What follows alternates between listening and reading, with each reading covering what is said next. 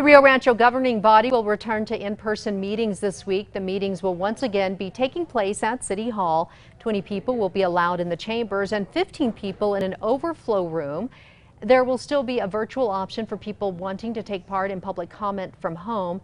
The first in-person meeting will be held this Thursday. Neither Albuquerque City Council nor the Bernalillo County Commission have announced if they'll be returning to in-person meetings anytime soon.